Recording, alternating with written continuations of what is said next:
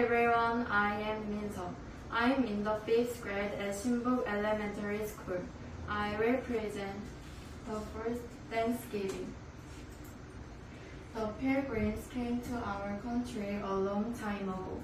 They sailed here from England. They lived near the Wampanoags. Wampanoags are Native Americans. They showed the Pilgrims how to grow food.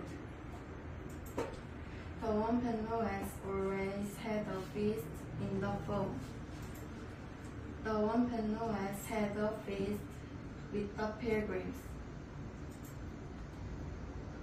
They ate fish, vegetables, and fruit.